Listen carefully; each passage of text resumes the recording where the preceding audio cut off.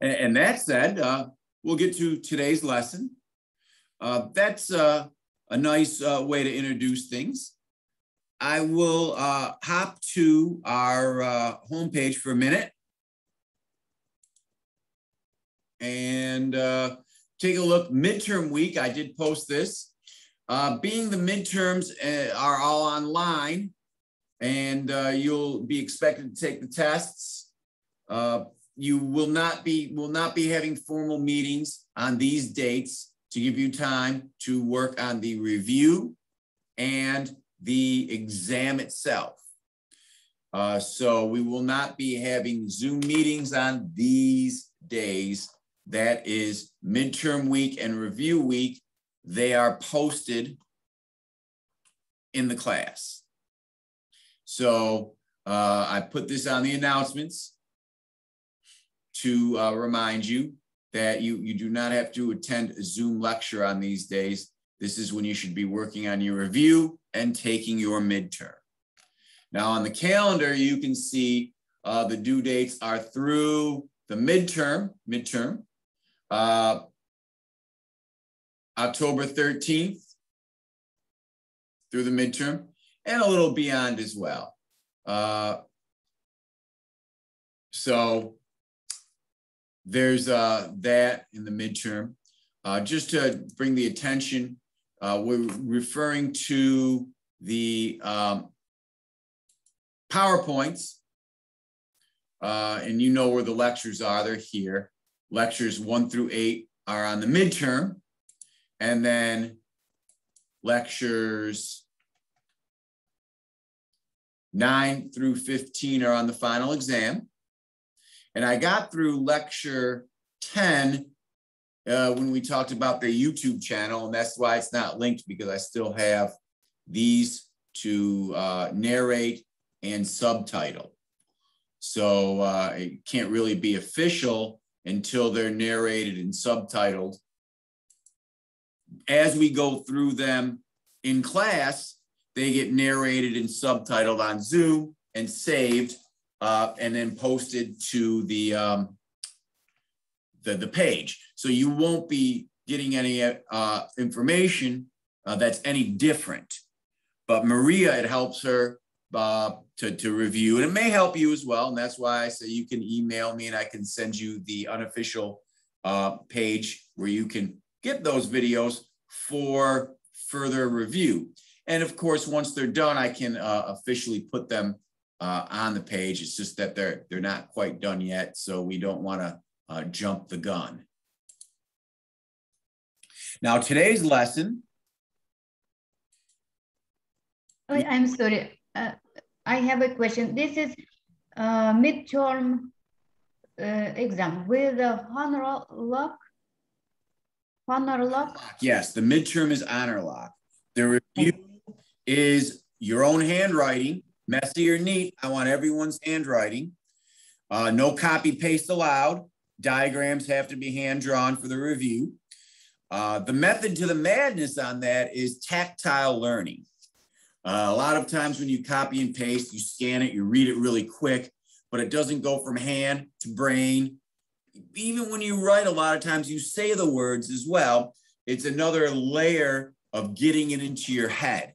So that's why I require the midterm and the final review, and those assignments are required to be handwritten versus typed, copy-paste type answers.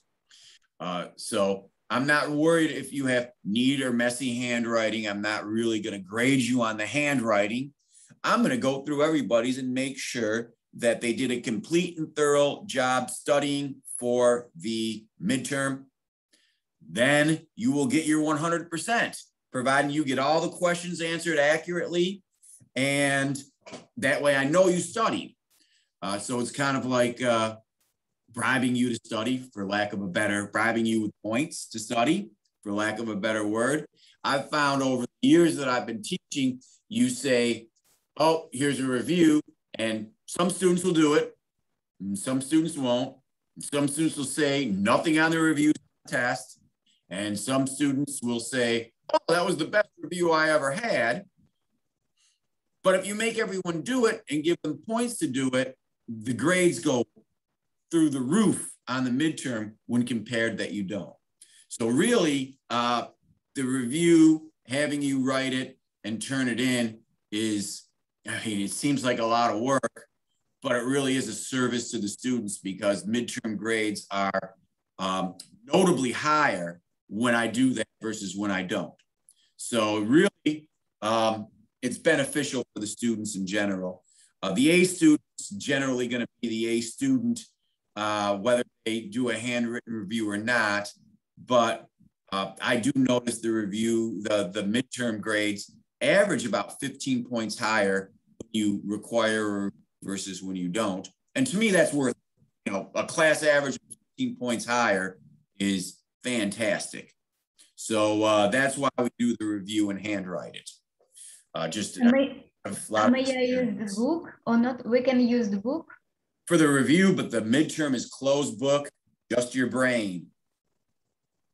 So you got to learn the stuff. That's school. You got to learn or take your tests. So that's why we do the review.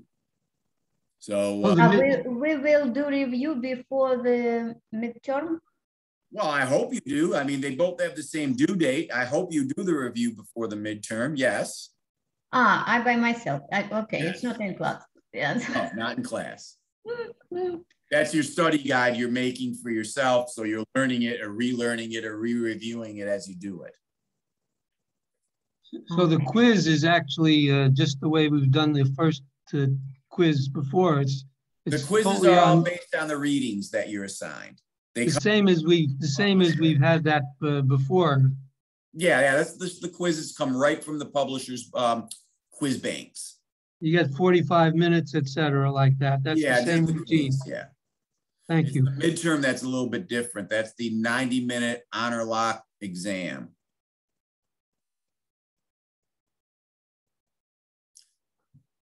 All right. And I'll address questions as we go along because the midterm's not due till October 13th. So there's no reason to hit the panic button right now. We'll talk about this at the beginning of just about every class up until then. So everyone will probably be bored by the time we get done talking about the midterm. But that's the way to succeed is to know how to tackle this thing.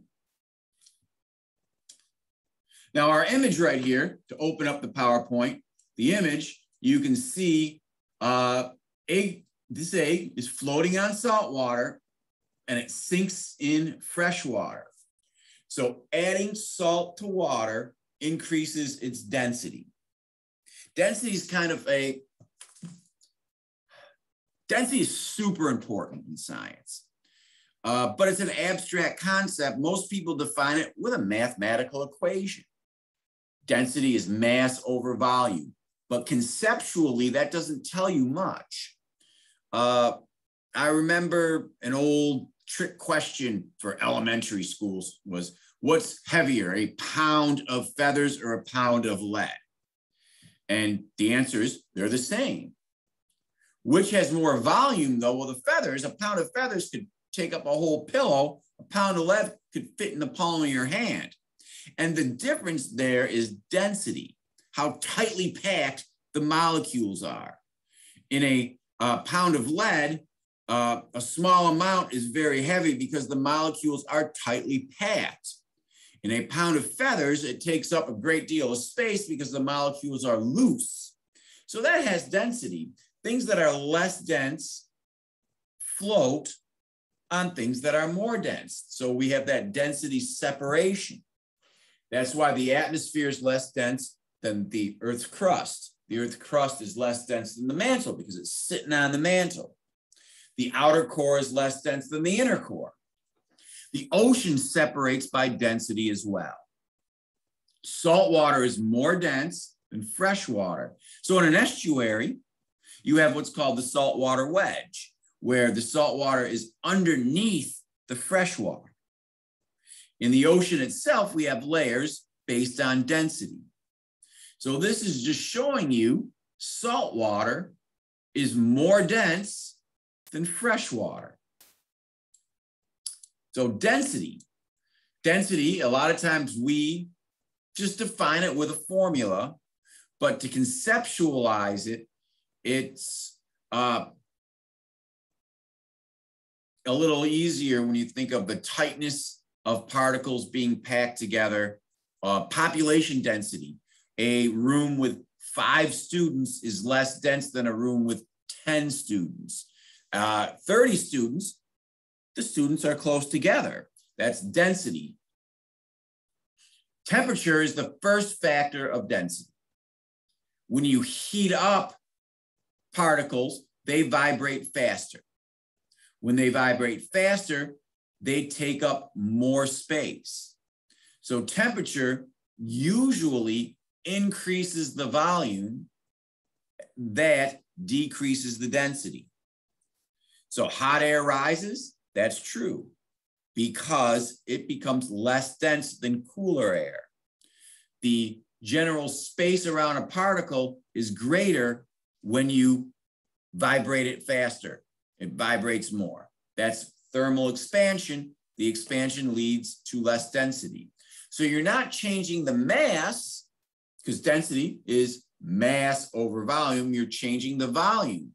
A greater volume in the denominator makes the density less. A smaller volume in the denominator makes the density more. Now, density is a property that does not change with the amount that you have. So if you have a handful of lead or a room full of lead, the density of lead is not going to change. So it's a property that doesn't change with the amount. So temperature affects density. It's inverse, which means it becomes lighter as you warm. Now, water is unique because it crystallizes as a solid, and those crystals have air spaces, so solids are less dense than liquids when it comes to water. We discussed that last class, and the reason for that was the hydrogen bonding. So water is kind of a unique substance because it has the maximum density, and here's the chart. The maximum density of water is about 4, 3.98, about 4. Here is the density curve of water. Make it nice and big so you can see it. Down here is the temperature. The density of ice is about 0.917. About 0.917, that's ice. The density of maximum density of water is 1. So this is going to float on this. So here's your maximum density. As water cools past 4 degrees Celsius, it gets heavier and sinks. So the bottom of the ocean would be about 3.98 degrees Celsius. The surface, that gets sunlight is a little less dense, warmer. So warm surface water, cold, deep water, and then you have a third layer, that intermediate. So the temperature, the layers of ocean, the surface is variable. The bottom, right around maximum density. And then the intermediate is a transition from warmer surface waters to the density. Now, so that is the first property of water that leads to the layered ocean, density. And density is temperature dependent. There's the heating curve of water. The second factor that goes into the density of water is salinity. Like the first image showed us, salty water is more dense than fresh water. So temperature and salinity, the concentration of salinity in water makes it more dense or less dense. The deep water averages 35 parts per thousand. You have concentration areas that are a little saltier, but they're isolated, like the Mediterranean Sea, the Dead Sea. You have estuaries, coastal waters, that range from the 20s to low 30s. Tampa Bay being a coastal ecosystem, 30 to 32. When it rains a lot, you dip low. When it's dry, we have drought, gets a little bit above, but an estuary has lower salinity because of the freshwater input. The thing is, they're isolated. When you talk about the open ocean as a system, you're looking at the surface having some evaporation, so it has some salinity differences. Then the rest of the ocean is fairly consistent. You have a transition layer, much like you do with density, and much like you do with temperature. So the ocean's really 3 layers, and it's separated based on temperature, salinity, and ultimately density. What contributes to the solids in seawater? Again, chloride is the most common ion, sodium, sulfate, but all of these together make up the solid portion of water. The salinity is based on what's dissolved in the water. It's an ugly graph, okay? It's an ugly graph. Let's have a look at it. This is the density of water with temperature and salinity. Average salinity is 35, and you can see at 35 and 5 degrees, your salinity is about 1.0278, okay? Because it's between the 1.28 and 1.27. That's more dense than 1, that water will sink. So at 34 degrees, you're lowering the salinity, the density gets lower. So at 33, you lower the salinity, the density gets lower. Temperature, maximum is at about 4 degrees Celsius. And then you can see the density gets, so basically you need to have your salinity and temperature to determine the water's density. It's an ugly graph, I admit it. I do, we used to do a big exercise on this graph.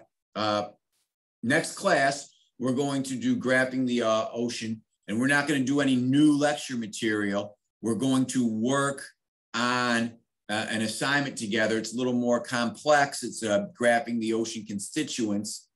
So next class, we're going to go over an assignment at depth, graphing the ocean assignment, and we'll get more experience reading these charts.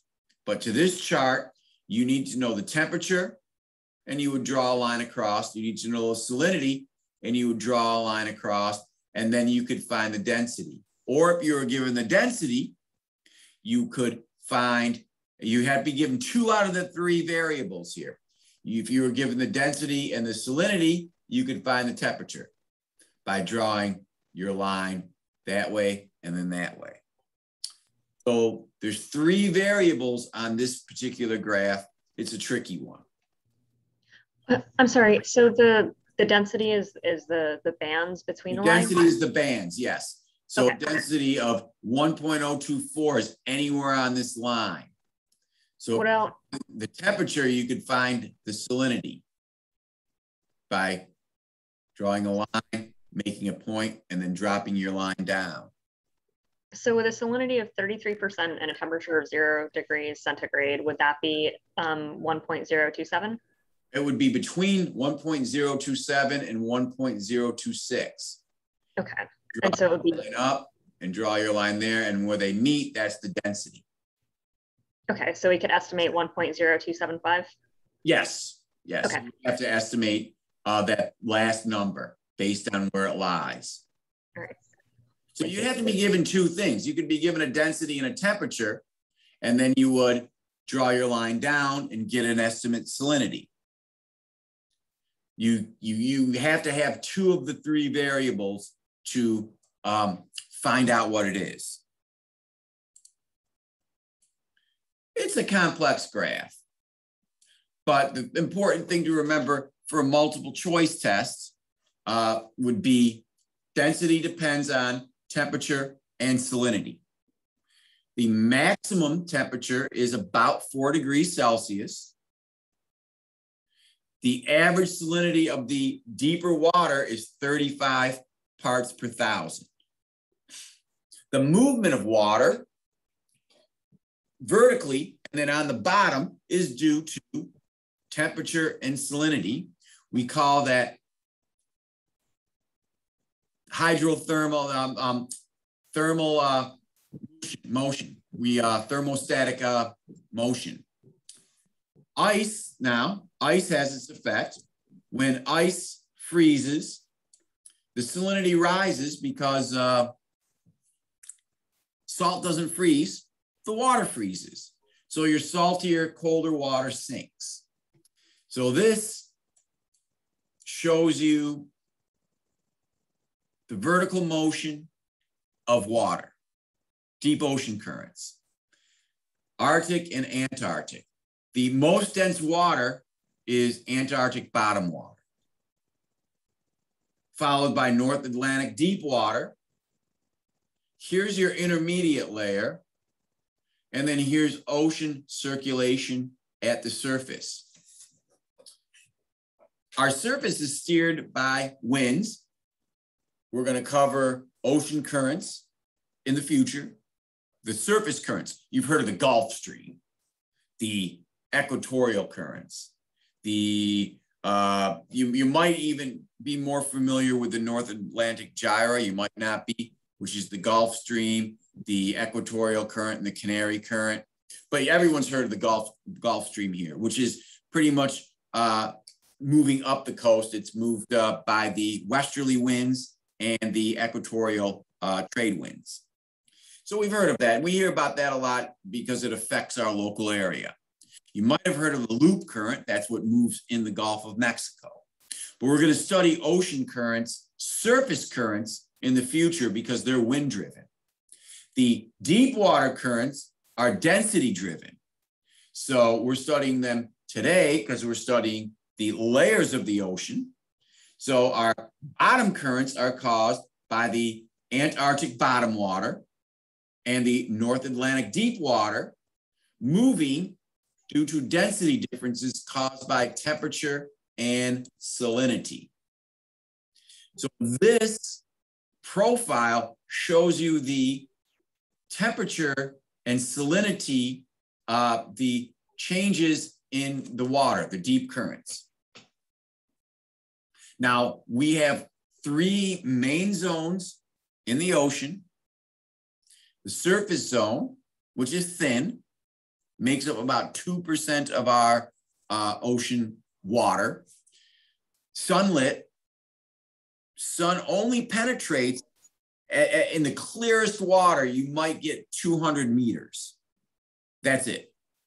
So the surface is very thin layer. Clearest, best case scenario, it's 200 meters. Most cases it's less.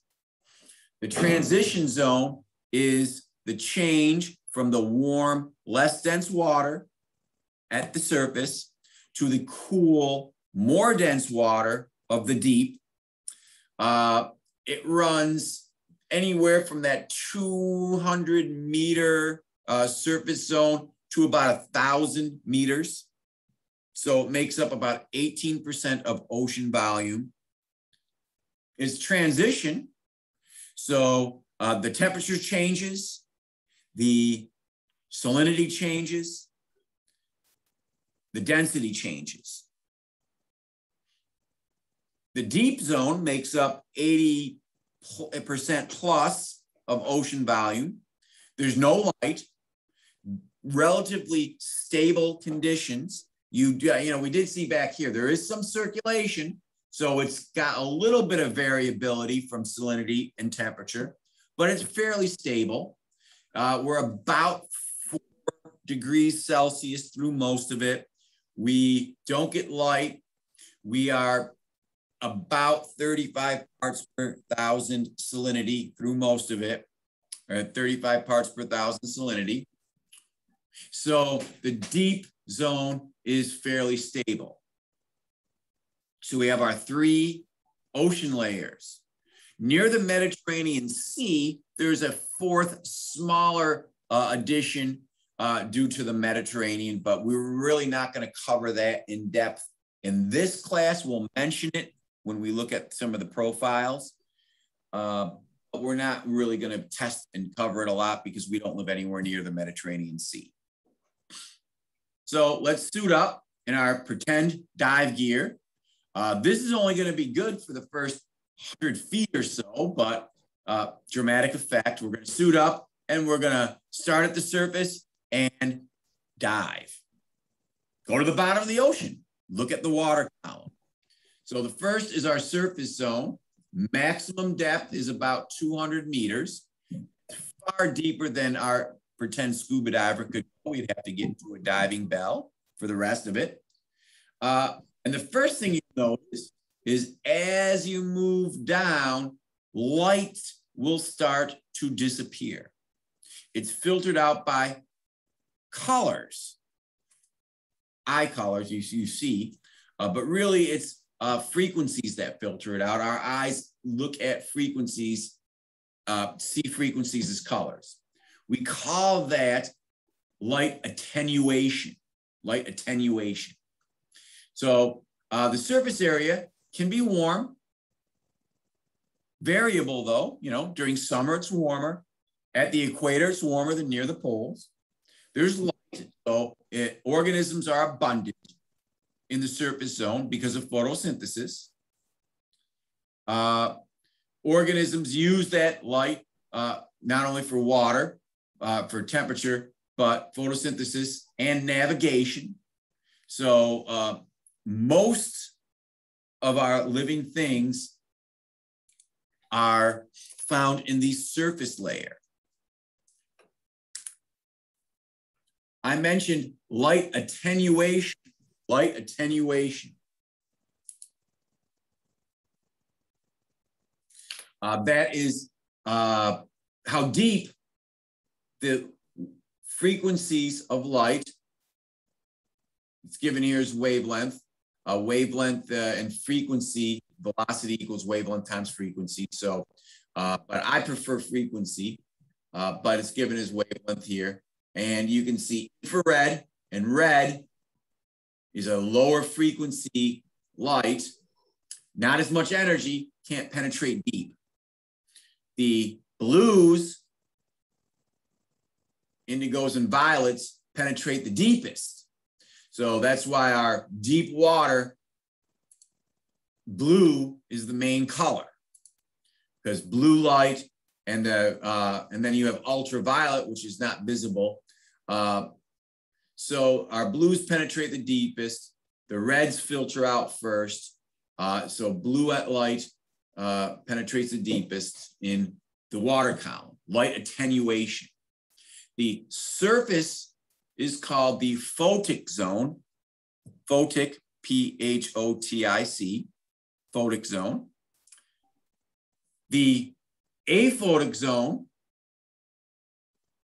and then in between, you have the euphotic zone, EU photic zone. The euphotic zone, there's some light, not enough for photosynthesis. It's also called the dysphotic zone in our text, I believe, D-I-S, dysphotic zone. But there's light, not enough for photosynthesis, because photosynthesis, the light is used to break up carbon dioxide and water molecules, and then they are rearranged into food, glucose, and oxygen is given off as a waste. That's what photosynthesis is. So the photic zone has enough energy for plants and algae to photosynthesize. The dysphotic zone, low-level light, so creatures that have really big eyes, like the giant squid, so because they can see, they're adapted for very low-level light. but there's not enough for photosynthesis, so the food chain is whatever rains down on them. And then the deep, there's no light whatsoever. So a lot of the organisms related to surface organisms, but in the deep, are albino. You don't need to have pigment if nothing can ever see you. A lot of the organisms down there have very, very little eyes, or no eyes at all, but very little eyes is the norm because bioluminescence is how they communicate. Bioluminescence is a chemical reaction that produces light. So they don't have crisp vision to see high resolution, but they can see flashes of light. And those flashes of light, like the anglerfish, it hunts with a flash of light. Oh, communication can be done via light. So most organisms that live in the deep are bioluminescent. They create their own light. Most oceans that live in the surface, some are bioluminescent, but really vision is important on the surface zone. And then that dysphotic or that dysphotic zone in the middle, euphotic and dysphotic zone, big eyes because there is a limited amount of light for vision. But primary productivity, most of it takes place in the surface. Biologically, productivity is the rate of photosynthesis. It's measured by oxygen. When there's oxygen present, photosynthesis is going on because photosynthesis creates oxygen. So, you know, chlorine was used to measure salinity. You can measure the amount of chlorophyll in the water, which satellites do, and then relate it to productivity. Chlorophyll is what the algae have. You can measure the amount of oxygen in the water. If you're doing it chemically on a small scale, you get a water sample, you look at the oxygen, and you can extrapolate how much photosynthesis is going on. So oxygen presence or chlorophyll is how we measure productivity. And the surface, obviously, because it has light, is where our primary producers live, mainly the algae in water. On land, it's plants. Kelp is the most complex of the algae. The seaweeds are the brown algae and such. And then the algae, the red algae and the green algae, and our phytoplankton, which are plankton that producers, they provide the ocean productivity. Most of them live in the surface zone because there's light. Scattering and absorption is what causes that light attenuation. It's scattered. Think of Tampa Bay in the winter, it's pretty and blue. It's because there's not an algae bloom, light can penetrate deeper. In the summer, it's brown. It's full of tannic acid, which is from the leaves, the mangroves that rot. It's full of plankton, and light is scattered, absorbed, and attenuated a lot quicker, and it's not clear and you can't see as deep.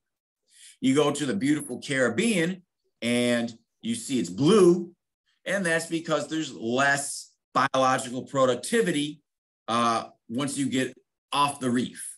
So the water tends to be clearer with less biological productivity. And in very productive areas or areas that get a lot of erosion, you get a lot of sedimentation and absorption. And what lives in the surface zone? Just about everything. Few fun pictures here. This guy, our seahorse, we have them in Tampa Bay. They live in the seagrass beds. They have an interesting tail that hooks onto seagrass. They are the slowest swimming creatures as far as fish go, because they use this dorsal fin. They live in the same seagrass bed for life. The same 1 or 2 square meters is their entire life after their plankton stage. The plankton stage, the father gestates the eggs, collects the eggs, and has a pouch. They develop, and then they shoot the eggs out into the ocean current, and the babies that hatch are moving, and then they're dispersed by the ocean current, and they settle down and grab onto the seagrass beds, and then that's where we're going to spend their life because they don't swim very, very good. Parrotfish, they're here. They eat the coral reefs and make the sand. Look at their teeth there. They're choppers. They crunch on the coral. They digest the live part of the coral, and they poop out the sand. And that's where our white Caribbean beaches and beaches made of coral come from, cycling through the parrotfish. So it's kind of a gross thought, but still, that's what happens. That's where you get it. Sea anemones and other polyps are here. Our crustaceans, which are really the insects of the sea, the most diverse animal group, are here. Marine mammals, sharks, bony fish, echinoderms, sea stars, great ocean predators. You don't think of them as predators, but they got that mouth under and they crawl over and eat everything. Snails and coral and whatever. And our friend, the sea turtle here. So these are all just a very, very small representation of what lives in the surface zone. So the surface zone only makes up 2% of the ocean. It's got a highly variable temperature.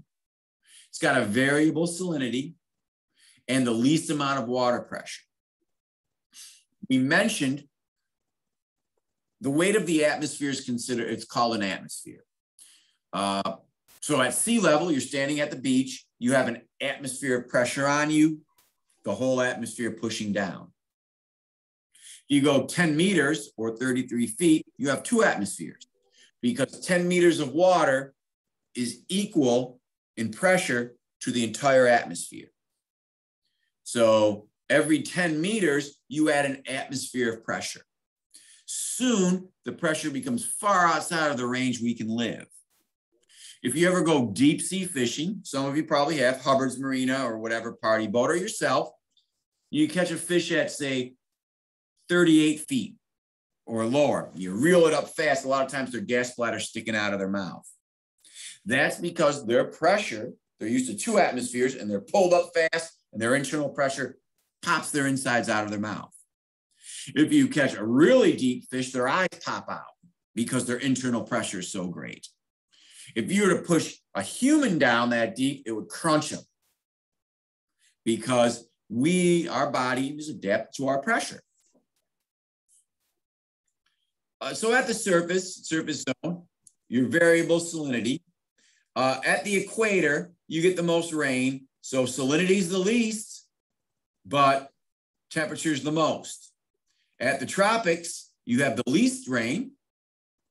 That's where deserts occur, right on these 30-degree lines or so. You got your desert here, Sahara Desert, very dry, arid, the outback.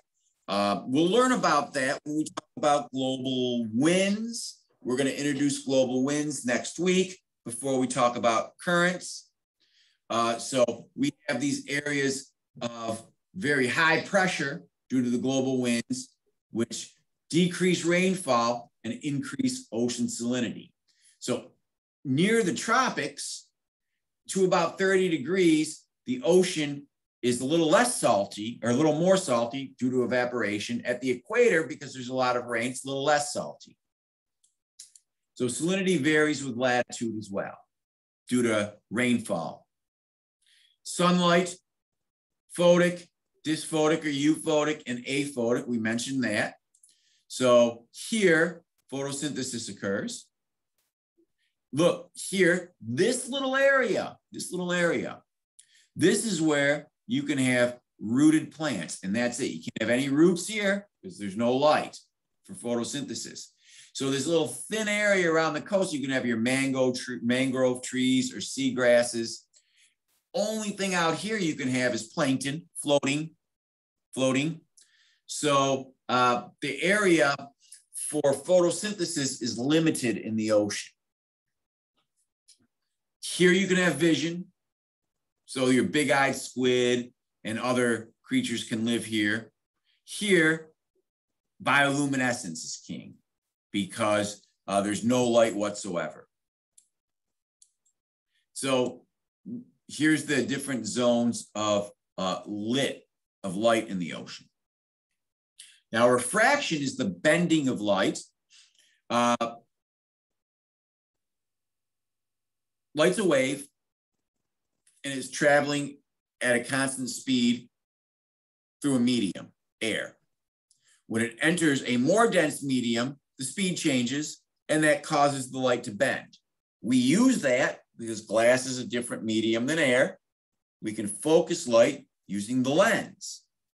Water, also different medium, changes the path that light travels and bends it. You can see here, it looks like the pencil's bent, dipped in the water. So refraction of light occurs at the surface of the ocean. Light is bent. Another property that occurs at the ocean is evaporation. Cohesion, due to hydrogen bonding, holds water molecules together, but at the surface, individually, one pops off at a time.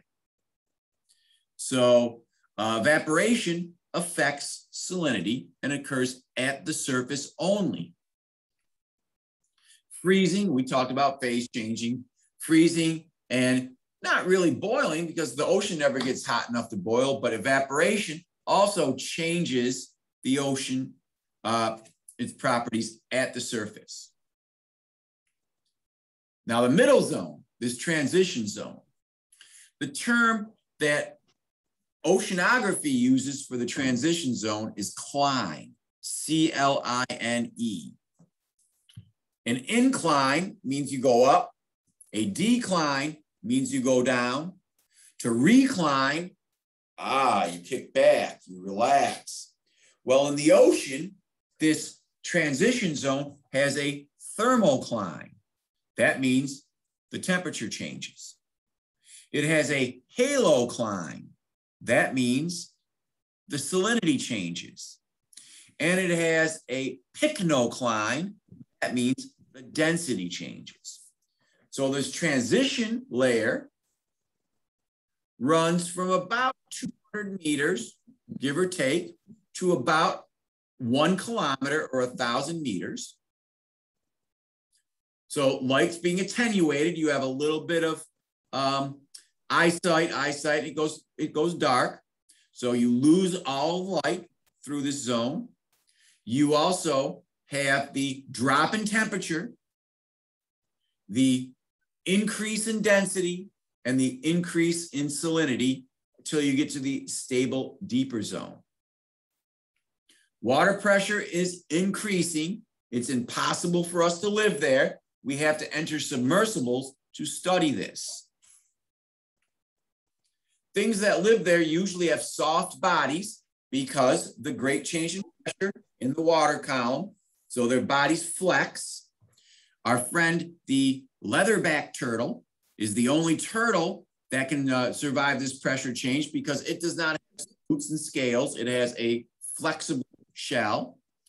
But look, a lot of invertebrates, big eyes, the largest eyes in the animal kingdom. Giant squid have eyes larger than basketballs. So you have this lack of a skeleton or a flexible skeleton that thrives in this layer, large eyes or no eyes at all. About 18% of the ocean. It gets cold, just from whatever temperature the surface is to above 4.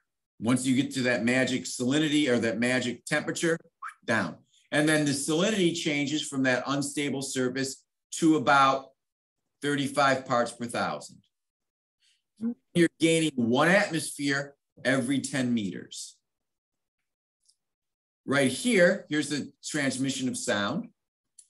At 1,000 feet, you have what we call the SOFAR zone, the highest velocity of sound here. The minimum is the highest is at the surface, the minimum is right here at 1,000 feet. That's called the SOFAR channel. The SOFAR channel, here's your SOFAR channel at about 1,000. So if sound's bouncing up, it's reflected down. If sound's bouncing down, it's reflected up due to the temperature and salinity. And you have this clear path across the entire ocean for sound travel. Whales drop to this depth, and that's how they communicate and find their pods. the California gray whale, for instance, migrates to Baja California to calf. She has her offspring and nurses them in the warm, safe waters off the coast of California. When the calf gets too big to nurse and she gets too hungry to produce milk, they migrate up the coast and use the SOFAR channel to locate their family units. So that is used by biological organisms to migrate and find their family. We use that as humans. The military drops its submarines and transmits sound waves for communication and for locating other members of the fleet. So this SOFAR layer does have practical application. Down to the deepest, the deep zone, from about 1,000, 2,000 meters, here you're at kilometer, to the seafloor, makes up 80% of the ocean by volume. So we also can call it the midnight zone because it's dark. Most of the food comes from dead bodies or dead plankton raining down. You also get, at the very bottom near hydrothermal vents, you get chemosynthesis occurring. Chemosynthesis is the production of carbohydrates like glucose from chemicals like hydrogen sulfide that come from the earth. So you get biological rain falling down, organic snow and rain, or you get the upwelling of chemicals that power ecosystems with no light. Most organisms bioluminesce or glow. So here's some bioluminescence. Bacteria living in these organs are often the cause of that bioluminescence, or algae, dinoflagellate algae, symbiotic creatures. Here's more bioluminescence on the eye cells of this fish. There's his eyes, there's his eye cells, like little headlamps. And then down its side, these bioluminescent jellies. Remember Nemo with his bioluminescent organism? He wouldn't live there because of the pressure, either would Dory, but this guy does, and this is what he looks like in real life. Pin-like teeth to hold on to prey, and angling lures. A lot of light organs. This shrimp here, it actually shoots jets of bioluminescence out to distract a predator. So bioluminescence is the norm in the deep. Bioluminescent squid, bioluminescent jellies. Also, hydrostatic pressure is what keeps organisms intact. When you bring this organism to the surface, this is what it looks like. That's the blobfish. But when it's down in the ocean, it's compacted and looks more like a fish because it is held together by that pressure. More deep ocean organisms that luminesce. So the properties of our deep ocean, 80% of that deep ocean is considered be deep water. 4 degrees Celsius, no sunlight, maximum density, stable salinity, fairly stable, high pressure. Here is your layers of ocean, the depth, and the latitude. Notice when you get near the poles, you lose your surface layer because it's always cold. Here are the properties. Pycnocline, that's the change in density. Thermocline, change in temperature. Halocline, change in solidity. Stable, stable, stable, variable in the surface.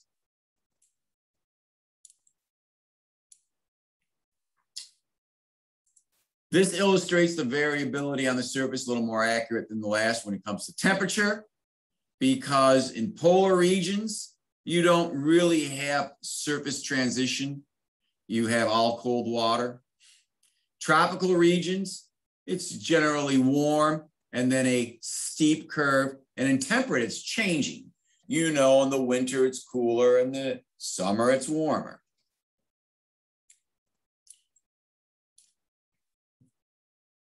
So in summary, we have a layered ocean, 3 general layers. It is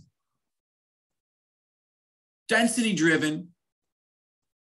Thermohaline is what we call it because temperature and salinity, salt is called halite in geology. So thermohaline means to temperature and salinity. Here is the water masses of the Atlantic. Our deep layer is made from North Atlantic deep water, Antarctic bottom water. Then you have your intermediate layer, and then that thin surface zone. The net movement is called thermohaline circulation. We also call that the ocean conveyor belt. Here's your ocean conveyor belt. Deep water currents are driven by thermohaline circulation. We're going to cover surface water in a future lecture. Surface water currents like the Gulf Stream, the California current, along those lines. So that concludes our lecture on ocean layers.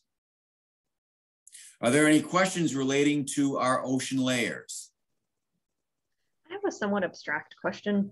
Do we know why there's such a prevalence for the necessity of vision in the deep, or why bioluminescence exists? I mean, especially I think what alligators can sense with their bodies. Why is vision so big? Well, because you would, first off, you would probably have the creatures living down there filling the niche from creatures at the surface. So you have eyes and that kind of sense is pre-built in. So they've lost a lot of that acute vision, but still communicate, lure prey, safety in numbers, school, using light instead of, like bioluminescence instead of sunlight. Okay, thanks. They would have, they wouldn't have evolved in the deep and have eyes. They're losing that as they go deeper. Do we know of any organisms that did evolve in the deep, aside from like the tube worms? Well, those worms have the gutless, the worms that chemosynthesize. But generally speaking, life, we think life generally began in tide pools. So everything kind of came from more of a shallow environment down to the deep, and then have evolved their unique features from living in the deep. But that's cool. That's cool thinking. I haven't really thought of that. I haven't thought of that. But current thinking is life began in the shallow tide pools. Nothing would have came from the deep unless it was streaming from the like bacteria come out of these hydrothermal vents, which is amazing. So it may have a separate lineage, some of the deeper creatures. All right, well then, Wednesday we will be going over the graphing techniques. A colleague gave me this graphing the ocean technique. I have several other assignments I used to use, but she asked that we give this one a try. And I thought, hey, something new, it's gonna be interesting and fun. So we're gonna get a start on that Wednesday. If you guys would all be so kind as to print out the assignment, graphing the ocean. I'm going to print it out, and we'll talk about the ocean and review and do a few things, but then we're going to get a start on that and see if we can't knock some of it off together. That way we all are successful on it. Wait, oh, sorry. Yes, Jalen?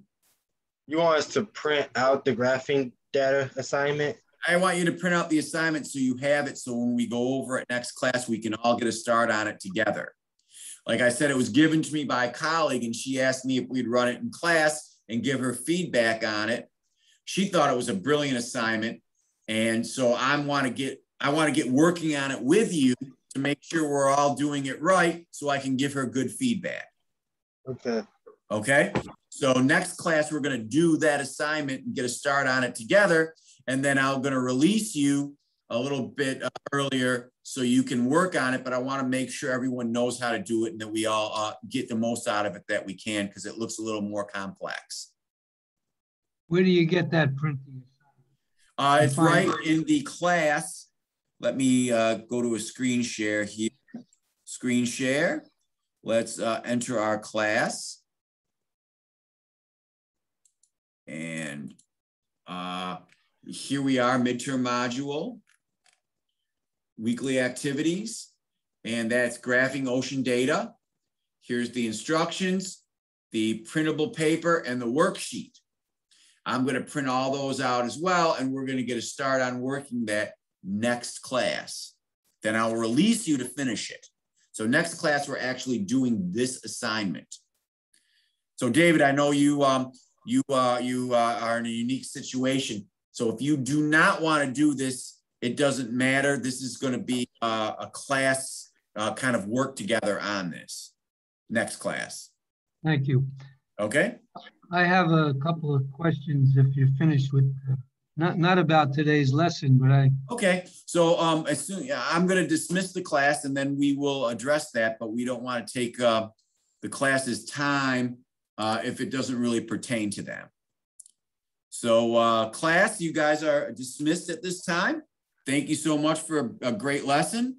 And I will see you all on Wednesday. Please print out that assignment so we can work on it together. And the rest of you are dismissed. I'm going to talk to David and whoever else has personal or interesting questions. Nice to see you back, Adrian. I hope your teeth are okay. They're good. Oh, there they go. I'm glad that you look well. David, how can I help you?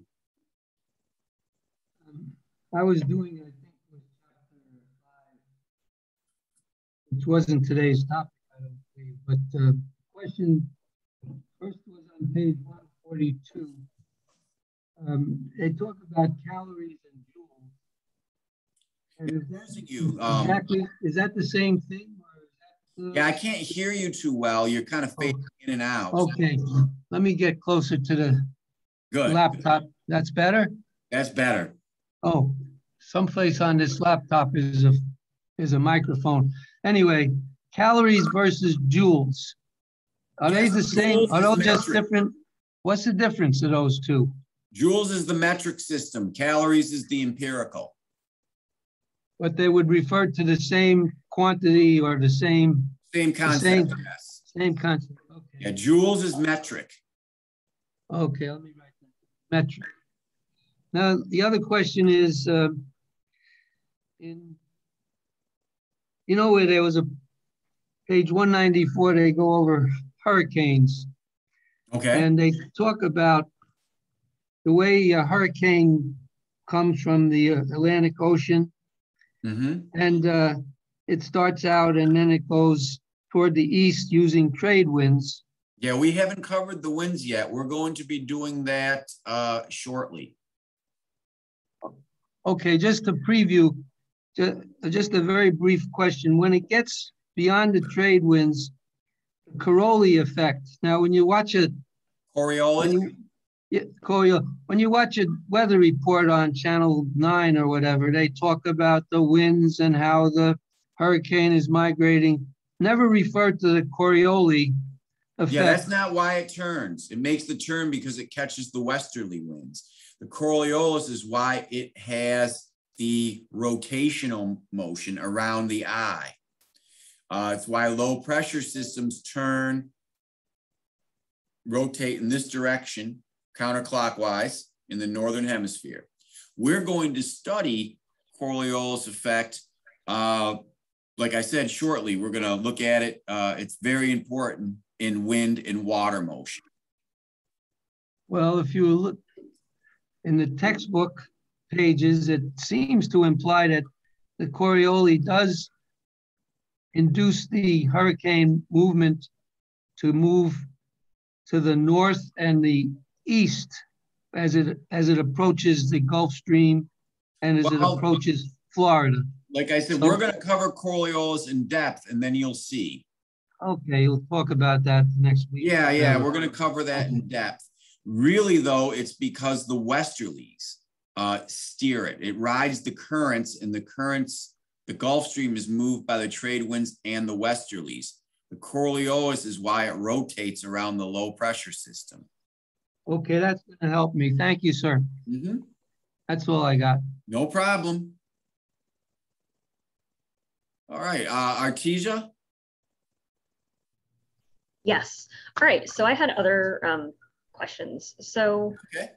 Do we know about, because I'm always a little skeptical of, doing things under, like humanity as a species doing things underwater. And I know that like underwater noise pollution has been an issue for some ecosystems. And I was wondering how, do you know how the use of the SOFAR layer affects organisms?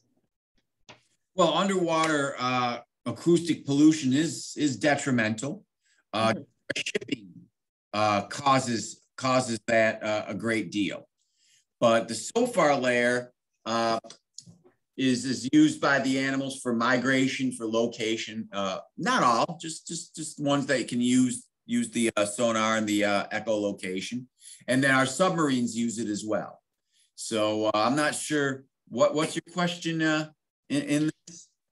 Oh, I was wondering, do we know how our submarines use of the SOFAR layer and whether it like kind of messes with the other organisms that use it? Well, yes, it does. All acoustic pollution does mess with other organisms. They have to learn to adapt. But we would use it in locating other subs, because you can get, you can send out and wait for the echo to come back, and it will span a longer uninterrupted layer around the ocean. So you can use it for long range scanning. Huh. Okay. Like around the entire loop? Well, there's continents in the way. So you run into a continent, you're out, but you can go a great deal further in the SOFAR layer than you can in the surface zone where there's waves and stuff and like that, because it's concentrated. The sound waves stay on course. Okay. And another question, kind of unrelated, regarding scuba diving again. Right. So, in my apartment complex, I have a pool, and, scuba diving sounds interesting. I'm like deathly terrified of deep water, so I don't know if I'll ever do it. But what I've noticed is whenever I go more than like 3 feet underwater, my ears hurt a lot. And is that something that is accounted for? I know my partner, her ears hurt like if she goes like down more than like 6-10 feet. Would my head explode if I went scuba diving? Your head wouldn't explode, but you have to hold your nose and push out. It's called equalizing. You have to go down. As you go down, you equalize, because that happens. Some people can never equalize and they can't scuba dive. Other people can equalize easy. Some people have dental work and the pressure messes with their dental work and it gives them pain and they can't do it. So everyone's different, but yes, the pressure does account for comfort or discomfort depending on who you are. Also, muscle cramping is common as well. Where? Legs, calves. They have techniques where you can stretch your muscles out as you go deeper, because the pressure and the buildup of gases can cause cramps. I see. Have you seen those videos of people in like the centrifuges? Decompression? Spins? Yes. Yeah, I'm thinking of this one specific one. It's like, while they undergo like different, like, I think the record is like 6 or 8G or maybe 10G. Okay, yeah, decompression. And how they, yes, okay, yeah. And how they do like those exercises, like to like strain their muscles and keep blood circulation. Is it like that? It's similar. You basically grab your fin from behind and pull up, and it stretches your muscles and helps release the gases that build up in them. And the gases are built up also by pressure? Yep, pressure. Okay. And that's the same as the, what causes the gases to bubble in your blood? Well, that if you rise fast, then the gas does that, you know. Rising fast is like opening the lid to a soda, and then the dissolved gases turn gaseous. Okay. So scuba diving can be dangerous if you don't follow the rules. Because we are surface creatures, and you're not on the surface anymore. So following the rules is important. But when you follow the rules, it's fairly safe. I mean, driving on US 19 is probably more dangerous. Right. Are there any places you would recommend? We've been staying inside a lot, and scuba diving seems like one of those socially distanced activities. Are there any places that you would recommend for beginners around here? You gotta get certified. Okay. So you gotta take the courses. My oldest daughter got certified at Bill Jackson's in Bells Park on 19. A guy named Mike Love was good. So that's the only local one that I know of right now that does a really good job. Okay. And the Keys, you can get certified as well. And then I have friends that went down to the Keys on vacation and got certified and scuba dove right in the Keys, and kind of did that as well. Did a dive trip and booked lessons through Conch Republic Divers in Tavernier, where they're a real good outfit. And there's one in Isla Mirada, too, that you go down and you take your classes, and they take you out and teach you how to scuba dive, and you actually do them out in the Atlantic, which is pretty exciting. All right. Well, cool. Thank you so much. You're more than welcome. You have a great day. Thanks, you too. Bye. Bye now.